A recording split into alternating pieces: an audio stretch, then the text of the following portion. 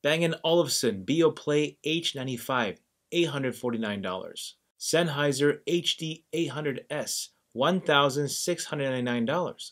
Fostex TH909 Premium, $1,799. Audeze LCD4Z, $3,995. What's up guys, Killyang here, LA-based music producer. Okay, today we're going to be talking about the Apple AirPods Max. The question is, are these crazy things really worth $549? So I'm going to review them for you. I'm going to give you my honest opinion, and then I'm going to show you some really cool hacks about these things. So do me a favor and stick around. We'll be right back.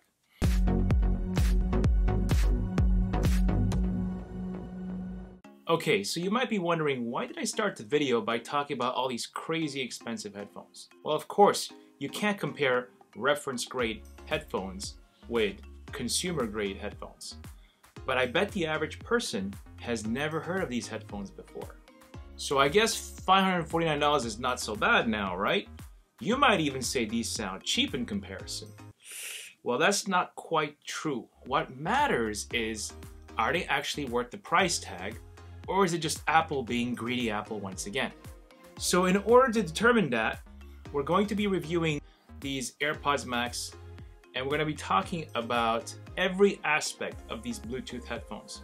I've had these for a couple of months now, and I have a lot to say, but I purposely kept this video relatively short because there are plenty of YouTube reviews out there that really cover these things very extensively. My review gets more to the point, and I also want to take a couple of minutes to show you some cool hacks so you can learn how to make these headphones sound amazing. So let's start talking about comfort. At 385 grams, you will definitely notice right away that these are quite heavier than your average headphones. However, the mesh cloth headband really does an amazing job distributing the weight all around your head, so you don't really feel the weight that much. And even compared to lighter headphones, they're not going to create that feeling of having a crater on top of your head after wearing them for a while. However, my ears did get hot after an hour and a half of wearing them. I personally had to take them off after 2 hours. I just could not wear them for more than 2 hours at a time.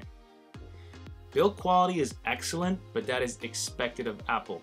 I really like that they are made of mostly metal. These headphones are surprisingly entirely modular. Not only the ear cups are easily removable, but also the headband is easily removable using a SIM card removal pin.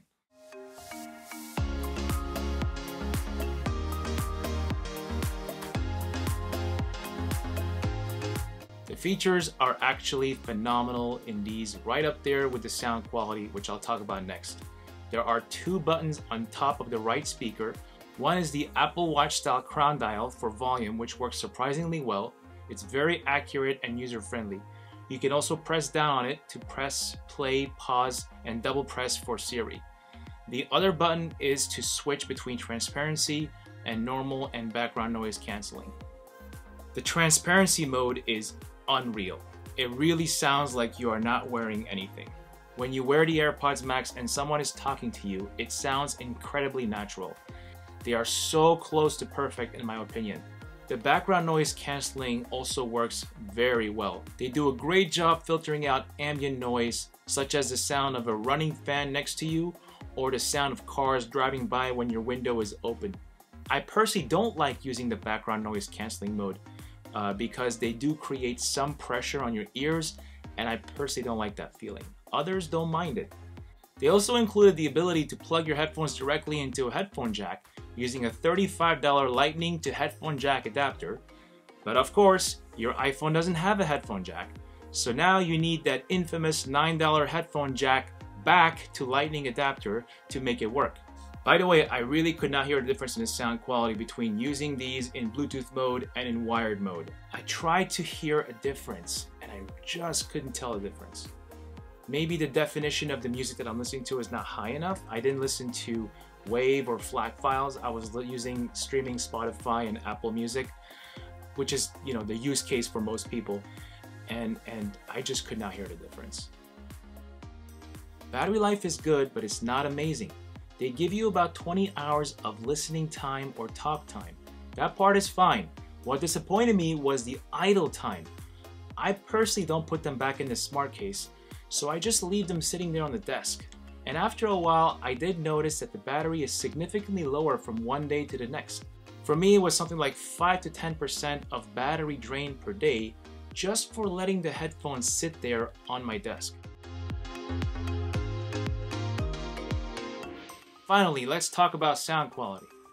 Sound quality is good on the AirPods Max, but it's not great. However, I got good news for you. There is actually a way to make them sound great. But first, let's talk about the pros and cons of the default sound profile so we understand what we're dealing with here. You see, the default sound profile looks something like this. This would be the EQ graph of the default sound profile, which I'll explain in 1 second. You see, when you have your friends check out your headphones, the first thing they ask, if they're not audiophiles, the first thing they want to know is, how's the bass? Hey dude, how's the bass? Is the bass good? Everybody wants to know, how's the bass? Well, the bass do sound great, but there is a lot more to headphones than just bass. How about mids? How about the highs? How about the overall balance? How about the overall sound clarity? How crisp are the mids? How crisp are the highs? That's what we want to know. And how is it all cohesively balanced together? See, if you only care about bass, your music is going to sound like this.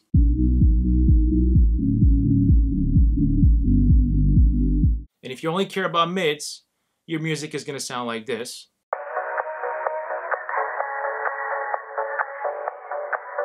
And if you only care about highs, your music is going to sound like this.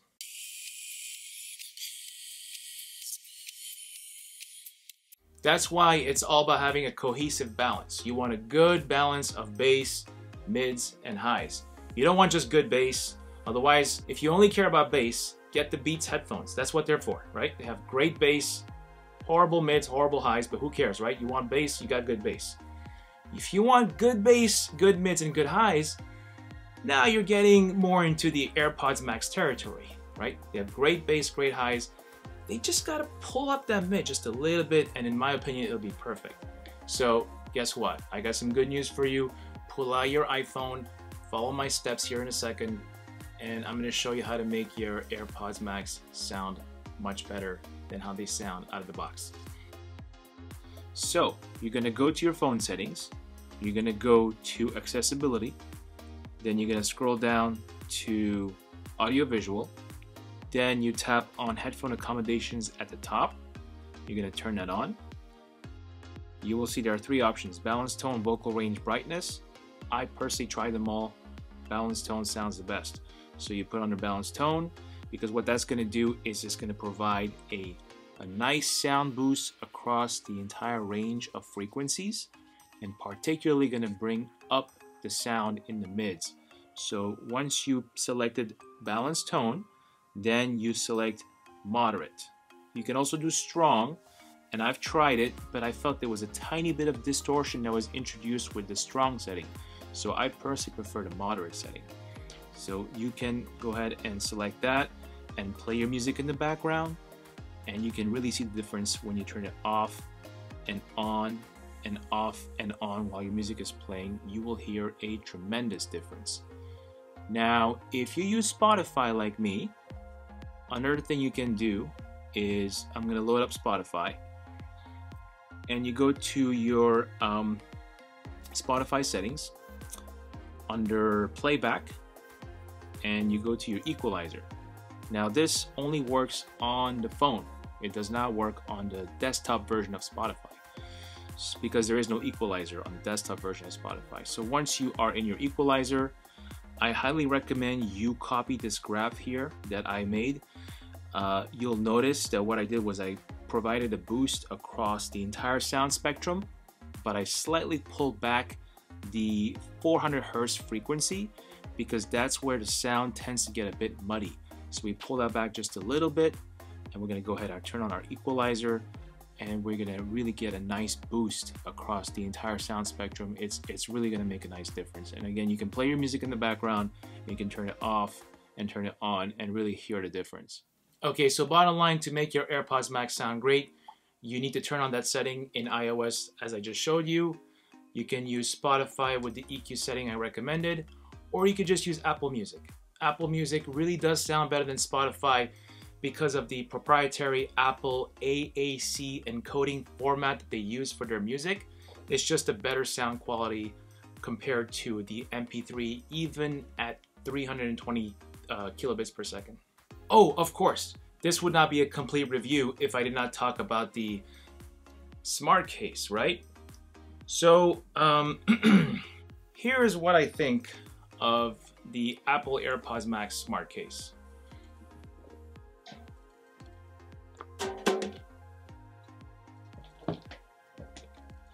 Alright guys, thank you all for watching. Please like and subscribe if you like what you saw. Feel free to follow me on Spotify and Instagram. It's all in the video description below. And I will catch you guys in the next video. Take care. Peace.